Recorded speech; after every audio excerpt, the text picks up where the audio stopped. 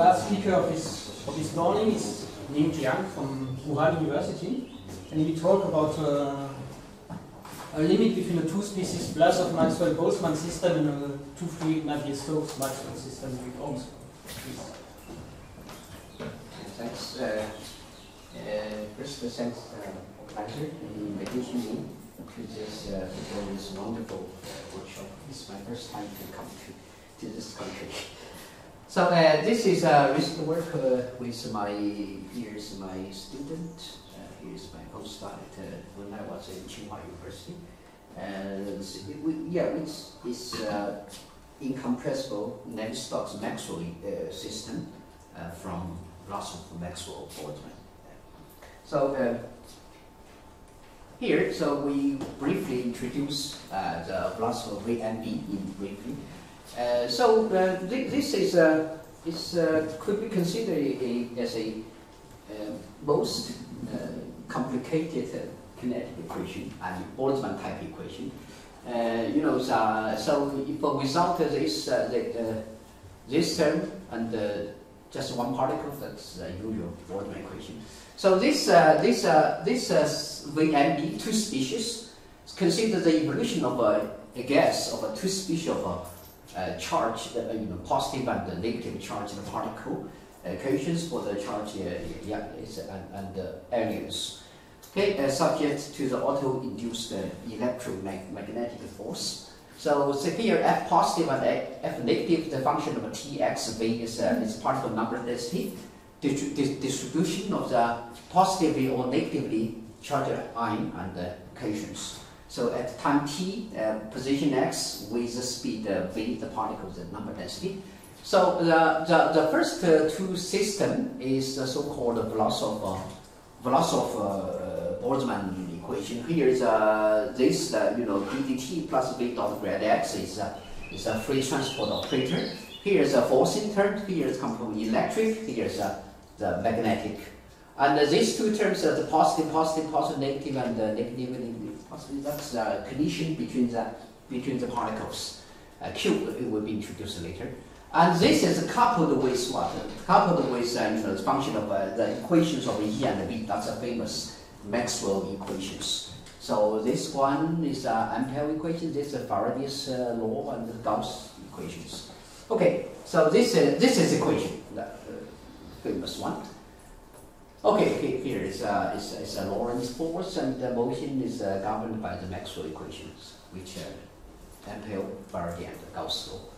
Okay, so we are in this work. We are interested in the fluid, the macroscopic limits of this VNB. So before that, of course we have to consider the verbosities. So so before we go to the analytic works, so we introduce here the right hand side of the Vlasov-Boltzmann equation. So that's a famous Boltzmann collision kernels. Here is without a star and with star is two particles. So basically the picture is particles. So and with here's with V and V star, and after elastic collision, so this with V prime and V star prime. Okay. So and with conservation of mass, momentum, and energy. So okay. So and the V star, V prime, V star prime has this relation, which could be use a picture and something like that. Here is the origin. Here is V star and the V prime and the V star prime. Okay, this is a triangle. Oh, no, not this is a rectangle. Okay, so now let's review very quickly the history of global time verbosities of this VNB in more general the kinetic equation. So the real breakthrough is the late 80s. But basically there are two types of solutions. The first one is a weak solution, specifically it's called for kinetic equation called renormalized solutions. Another one is a classical solution. So in the first type of result, the real breakthrough is the late 80s, Diperna and Mills. They consider for cutoff kernel, they get Boltzmann, and later on Mills got the Vlasov-Maxwell-Boltzmann, which will be the topic Dr. Lee tomorrow afternoon. And in early 2000s, Alexandra and Venani, they consider non-cutoff kernel for Boltzmann equation. Again, the renormalized solution, but because of this non-cutoff effect, so they can only get this weak solution with inequality. So that's for Boltzmann VPB, but for VMB, the VMB is developed so very recently. Diego Arsenio and Saint-Raymond. Yeah, they wrote a huge book. Okay, in that book, just will be published this summer. It's a very difficult one. Okay, I will discuss more details later on. Because of this hyperbolic first feature of the Maxwell equation. So the advantage of this kind of renormalized solution is because it's a large initial data, only requires some physical bounds, bounded momentum, bounded energy, and entropy. But its obvious drawbacks is needs some unpleasant, physically unpleasant renormalization process formats, and uniqueness is not known. And the conservation law, there are some conservation law, but with some defect measure, and for some conservation laws, even with defect measure, we don't know. For example, the local conservation of energy, we don't know anything for renormalized solution.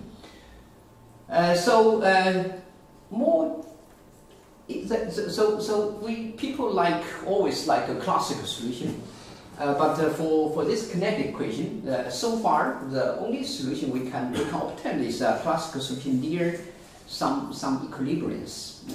It's Gaussian, the Maxwellian, called Maxwellian. So in very early work is the Japanese school, in particular Wukai, get the cutoff kernels and with some restriction on the index of the Kinetic kernel.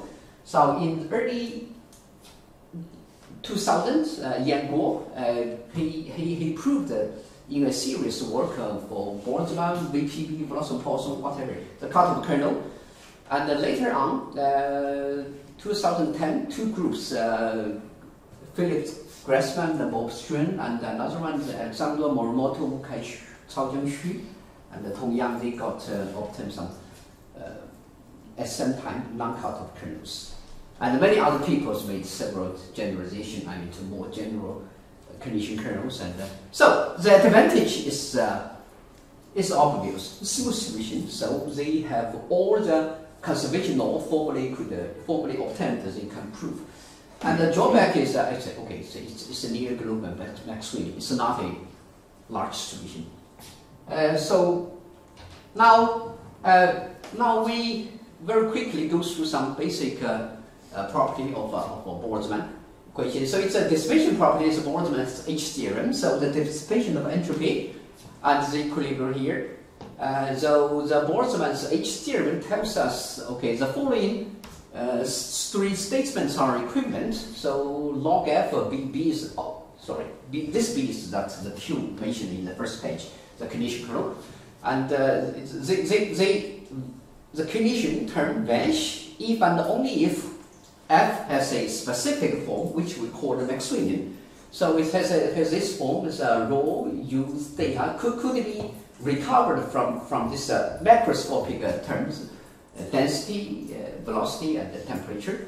And this rho u theta could be covered from Maxwellian by this bracket is take a moment. Okay. So so for a physical system, so we want to do some non-dimensionalization. So I skip here. So anyway, after non-dimensionalization, the Boltzmann equation, its dimensionless form is this. Okay. So now you see here is a dimensionless number, which is called the Knudsen number.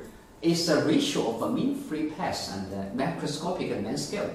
So so-called fluid region is epsilon very small, and from here, so epsilon very small. So this term, because the left-hand side is order 1, so to keep the right-hand side at order 1, but the epsilon go to 0, so this B must go to 0. That means F must be has a form of Maxwellian. Okay. So this is so the epsilon, the limit that epsilon go to 0 is called the fluid limit of kinetic equation.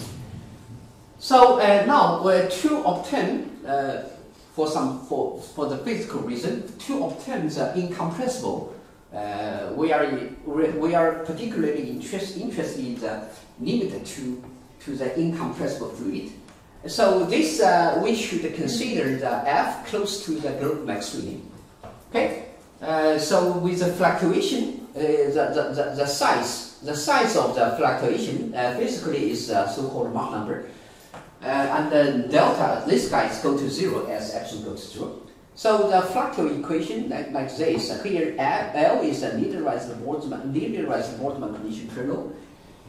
Here, so now you can say from here. So if you multiply the epsilon on both sides, so formally let epsilon go to 0. So these two terms vanish. This vanish.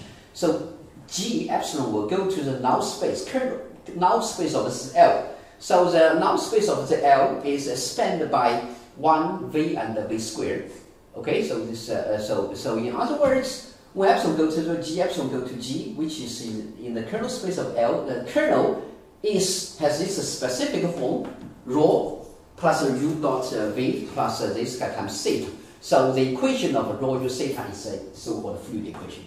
So now, the most the famous one is the so-called from Boltzmann to obtain the incompressible Navier-Stokes. So now we to obtain the incompressible fluid, so we have to rescale. We have to consider longer time scale. So rescale the time and get this, and the F and the size. Here is delta epsilon take the form of epsilon. Again, right here, delta epsilon is a Mach number. So to obtain the Navier-Stokes, so the Mach number is or the same order as a Knudsen number.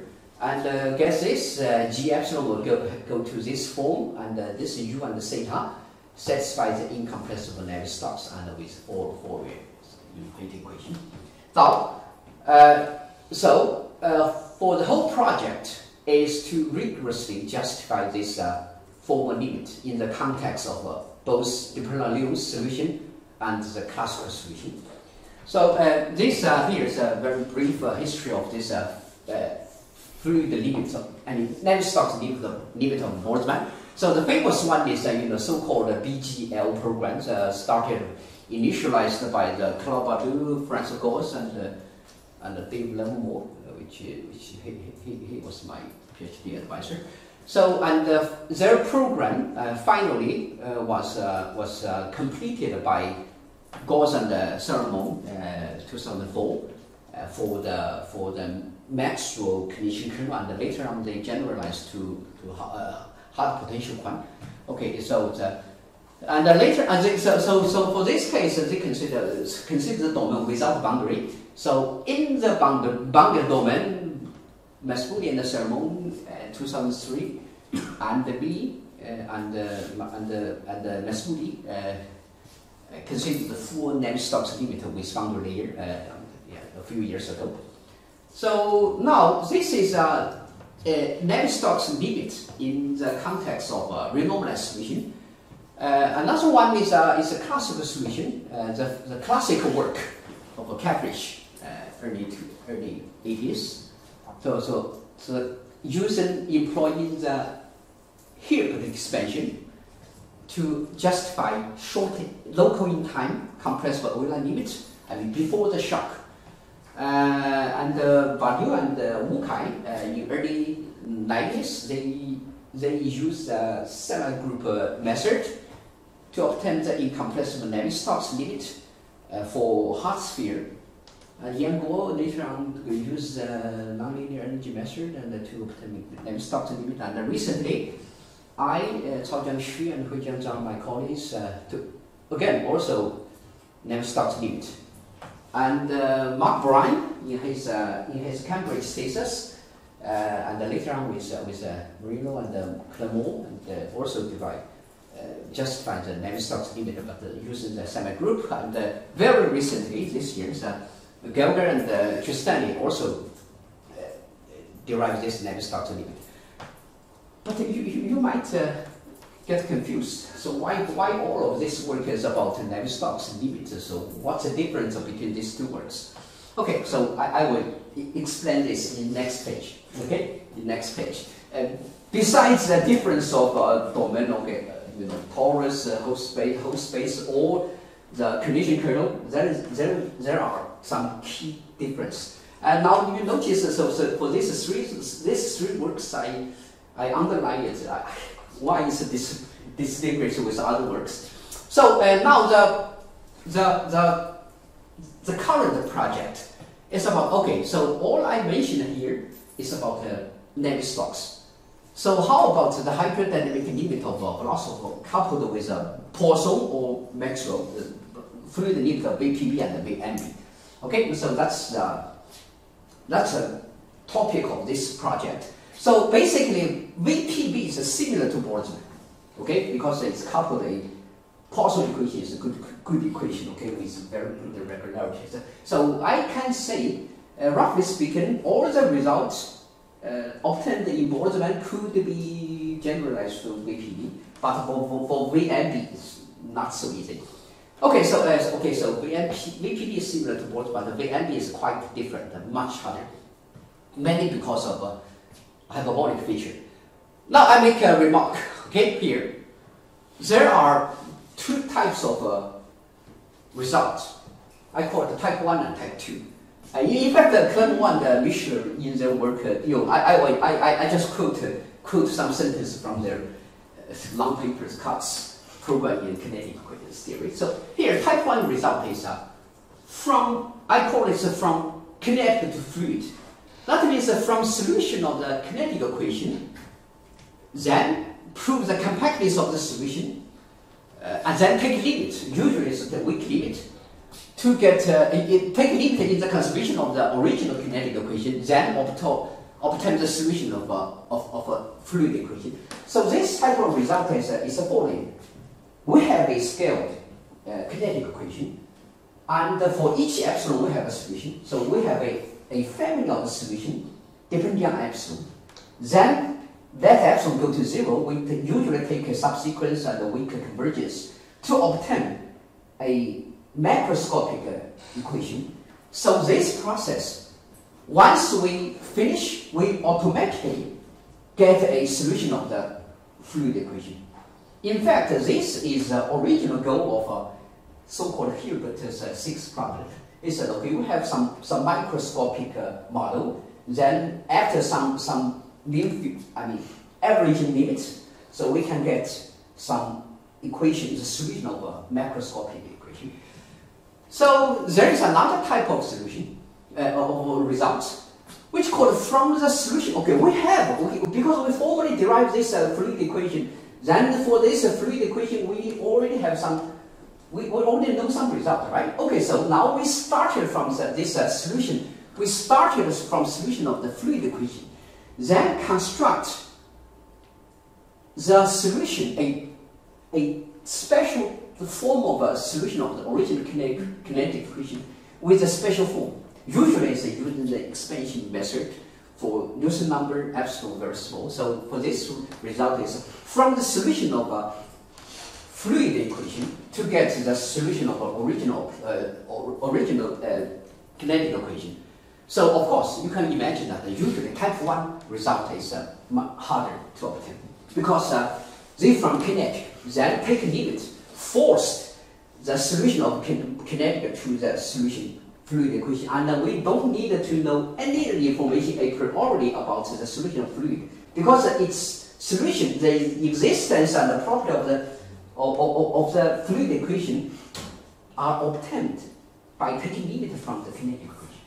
But the type 2 is we know the fluid equation solution, then construct the original solution. Okay, so the Moore and Mishler in their paper Cuts program in kinetic equation, they wrote in this form. I just quote from their paper. He said, okay, this means the result. This provides a first answer to the question raised by Katz. However, our result is an inverse answer in the sense that our methodology is top-down from the limit equation to the many particle system rather than the bottom-up as was expected by Katz. So what they mean, okay? They mean is exactly what I mentioned here.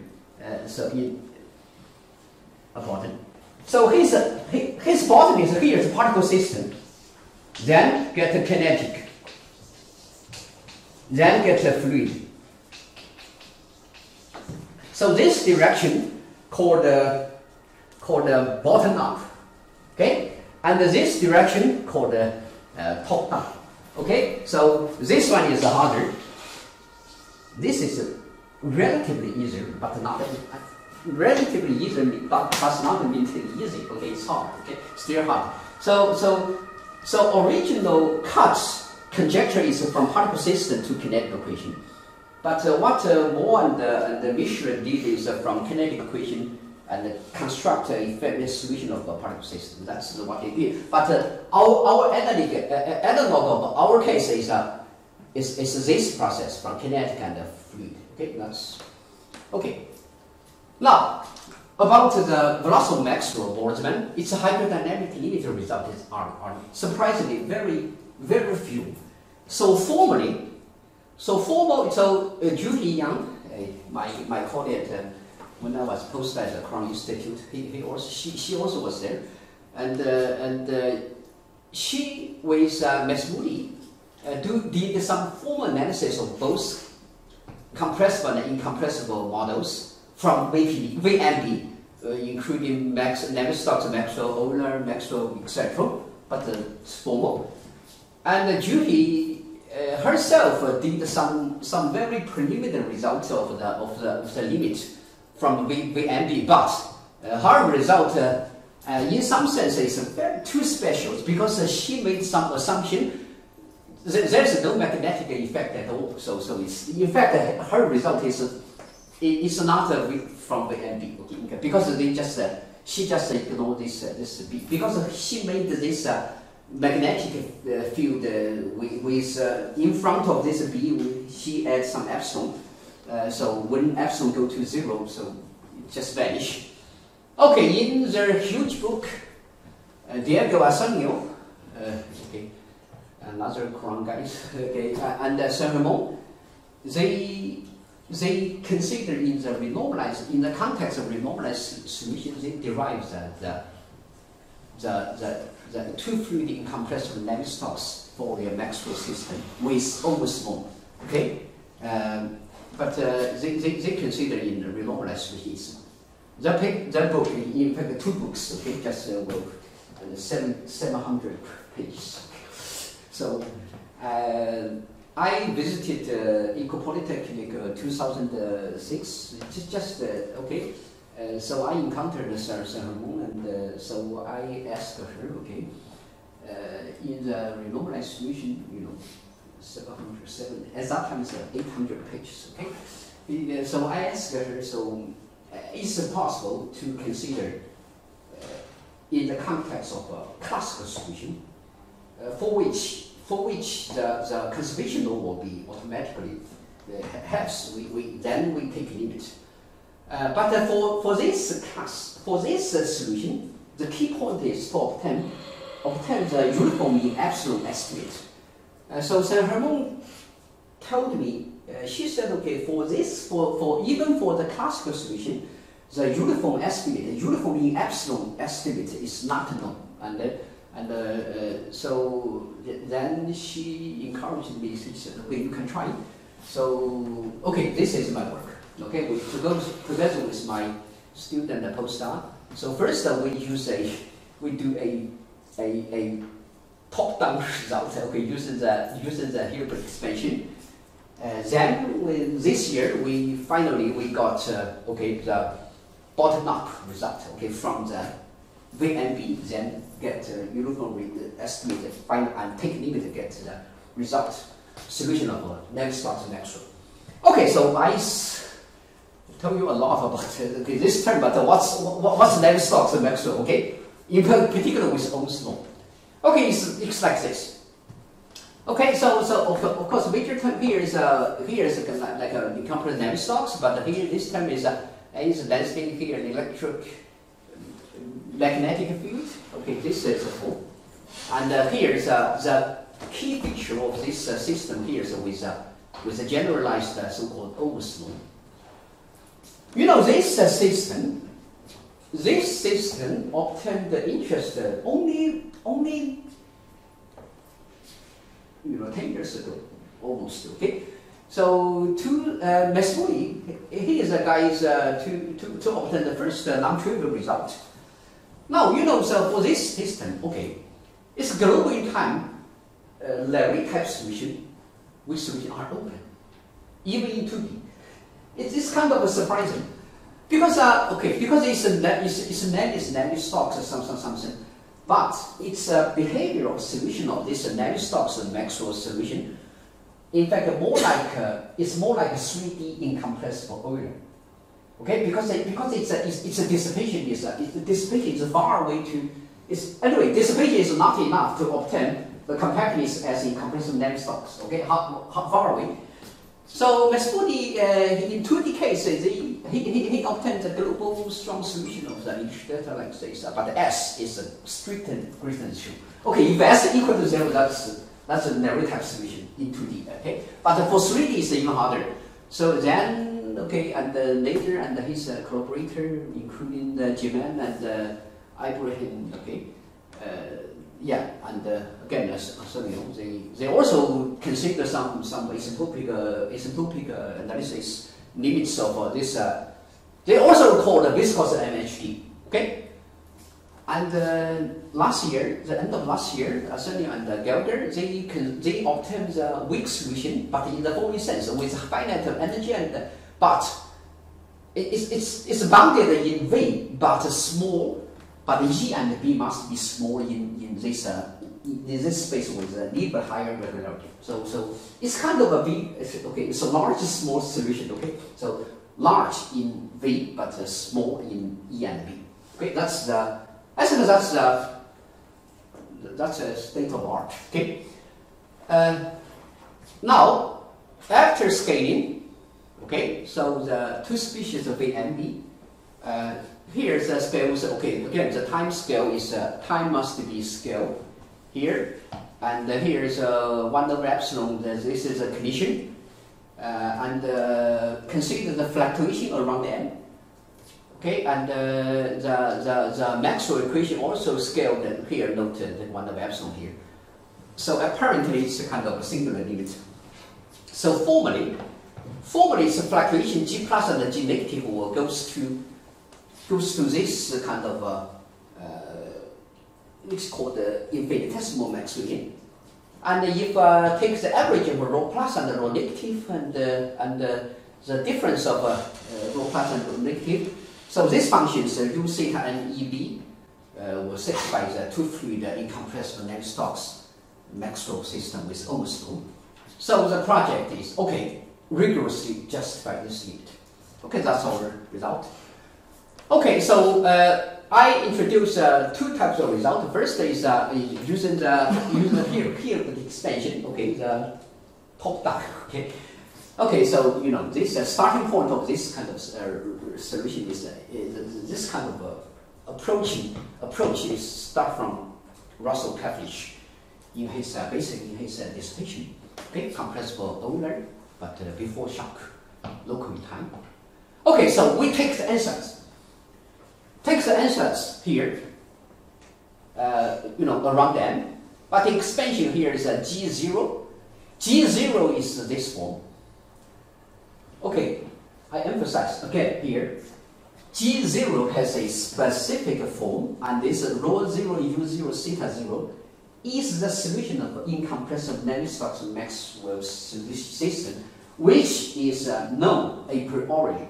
Okay, because we first prove the solution of this. We first prove the existence of this one Then and okay, building on this G0, we can write down precisely what's G1 and G2, and there is a remainder. There's a remainder. Then we need only to write down the equation of the remainder, then prove its existence. That's it. That's again. This is so-called Hilbert expansion. But here, notice this. Maybe you can ask why this is epsilon whereas this guy is going to epsilon again. Okay, so it should be higher order, right? And the reason is following. The reason is so for the Hilbert expansion, so G0 plus epsilon G1 plus epsilon squared G2, right? So each term G0, G1, G2 has two parts: the fluid parts and the kinetic parts, which formally could be completely determined. We can write down the equation, but analytically, we couldn't expand this go to infinity term, right? So we have to cut, okay, at some term, okay. So to make it easiest, okay, the shortest expansion is this. But the point is to write up to the epsilon 2 term, here the G1 term is not completely determined. So there is something undetermined. So we put it into the remainder. That's the reason why we put the remainder with this term. This format exactly tells us the solution of F, E, B is of a special form. We are looking for the solution has this form. Okay. That's okay. Okay, so then say the leading term is given by this, and the solution, okay, is obtained with Ohm's law. Okay, then the G1, G2, and here and the G1 and the E1. This obtained is some linear Maxwell type system, like this, and the remainder term to write as note. Here the remainder term still nonlinear. But because it's already subtracted this leading term, okay, so the remainder term, the nonlinearity and the singularity is weaker than the original big and B. So our goal is to prove the existence to get a uniform estimate for this remainder term. Okay, so yeah, this is some notation.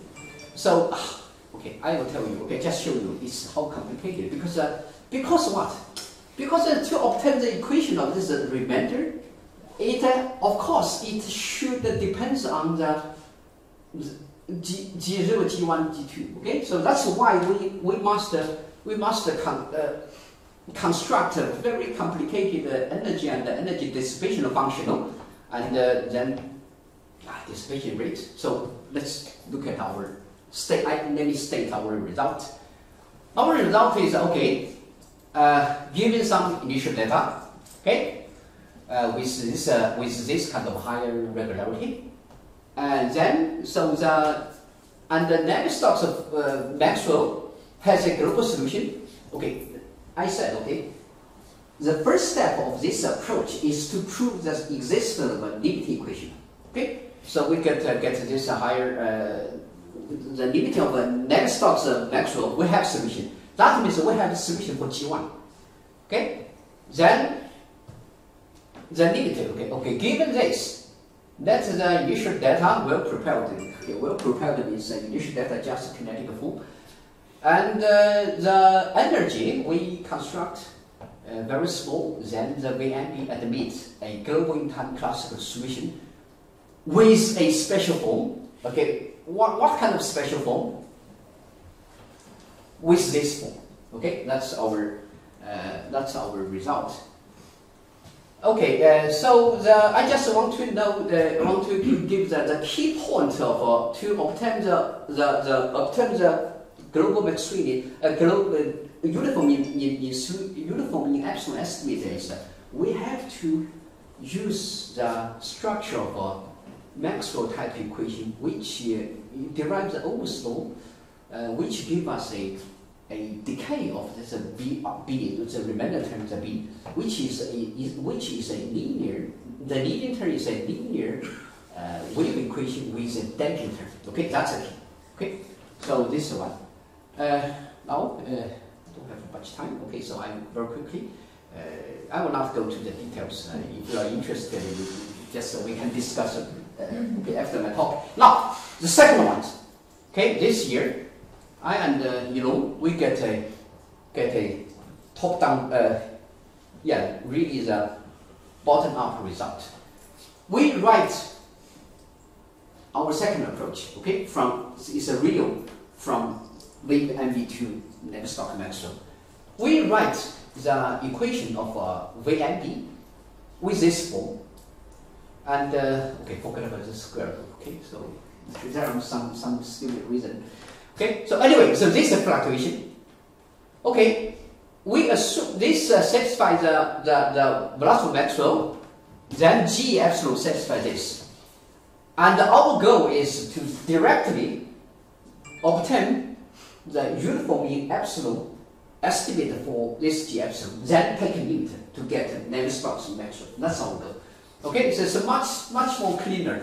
Okay, so we introduce the following energy functional, and that's a dissipation one, which is much easier than the Hilbert expansion one. Here, just the usual one. Can you see? G is HS for both X and V, and G is just a regular HS, B and HS. But note the dissipation. Dissipation here is okay. This is kind of regular, but here there is one derivative loss. Okay, that's fine. But here, notice our dissipation is dissipation depending on epsilon. It's 1 over epsilon square, 1 over epsilon square. But here, P is what? P is a projection of G into the fluid equation, and the P orthogonal is into kinetic P. Now from here, once we have uniform estimate for this G and D, you see here, net epsilon go to 0, so this term will automatically go to 0. That means the kinetic part will go to 0. So what's left is exactly the fluid part. That's the solution of Navier-Stokes-Maxwell. Okay, that's a given. So our goal is to obtain the uniform estimate in epsilon estimate. So this is our result. Result is you see, the first this is for S. Okay, S is big enough, and here is epsilon 0. L0 is of course with some smoothness assumption.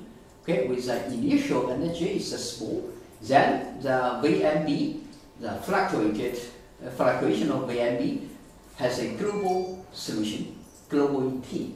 Okay, and has a uniform energy estimate. Look at this. Once we have this, we just take a limit, write down the local conservation law and take a limit. Okay. The second part here. Okay, we have the initial data, and initial data has some convergence. Initial data has this form. Then, based on the solution obtained in the previous result, this G epsilon has a limit, and this guy, and this limit is a solution of Navier-Stokes-Maxwell with overslope with the initial data. Okay, so and first of all, the convergence of a moment holds. Okay, which one converges to U? This is the G epsilon. Take a moment with V, which take a level projection convergence to U, and the G take a convergence with V squared. Basically, we get a theta. Then and the convergence rate here is strong in this, and weakly strong in X, and weak star in T, and weakly in HS. So that's our result. And again, the key is to write the equation VMB into the so-called macro decomposition. The macroscopic part is a Navier-Stokes-Maxwell, and we estimate the kinetic part. So the conclusion and the possible future work here. So what we did is okay. So two fluid incompressible Navier-Stokes-Maxwell can be justified from Vlasov-Maxwell-Boltzmann. Then some possible generalization is extension, okay, I forgot to say. Because of, for the simplicity, so far we only consider the hard sphere case, collision kernel, and consider non-porous. So extension to more general kernels of the, I mean hard. I have 5 minutes. Okay. Why you couldn't stop it?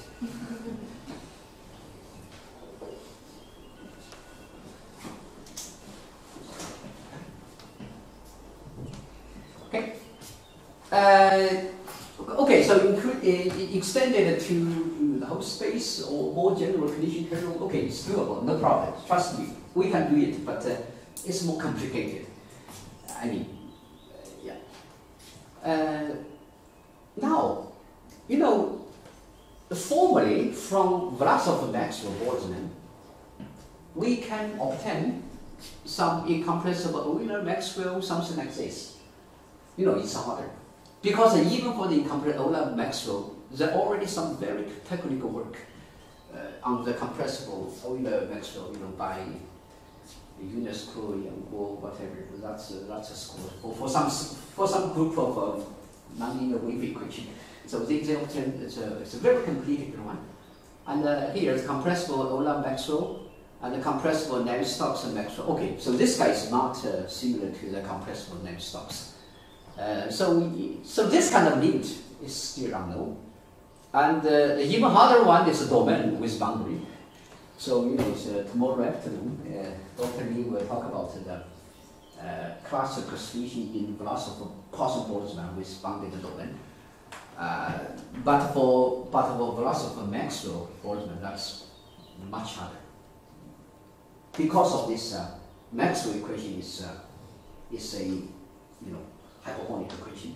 You know, so even for the renormalized solution, Stefan Mischler, he basically solves the renormalized solution of a Boltzmann and a Poisson and a Foucault-Planck, blah blah blah.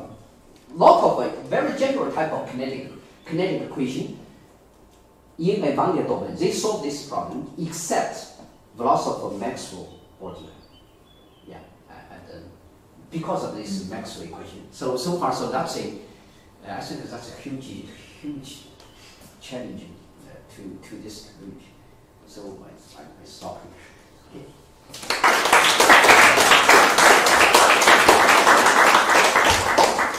Thank you very much. Are there any questions? Yeah, actually I have a small comment about the possible extension to more general kernels. Mm-hmm. Indeed, it's interesting to see that since you're using the Maxwell equation, you're somehow thinking only of charged particles, whereas the collision kernel that you use is really typical of neutral particles. Mm-hmm. So, in my opinion, it would be interesting to put the Landau collision operator rather than the Boltzmann, and especially the Boltzmann with cutoff collision operator, yes, in order to have a better coherence between the two assumptions. And my feeling is that it's, I mean, starting from the methods by Wu, it's not impossible a priori to imagine this. I fully agree with you. I know what you're talking about. Also, I would like to add another comment that somehow it's still quite interesting to consider the Boltzmann type kernels if you're looking at cold plasmas in which you have part of the particles which are charged and part of the particles which are still neutral because they have not been completely ionized. And in that case, the collisions between the charged ones and the neutral ones will really be of Boltzmann type and not of Landau type. Yes. And up to my knowledge, nobody has really thought about the cold plasmas in all this sequel of works, and I think it's something which is quite interesting and also quite interesting for the application. Let me add a final comment, if I may.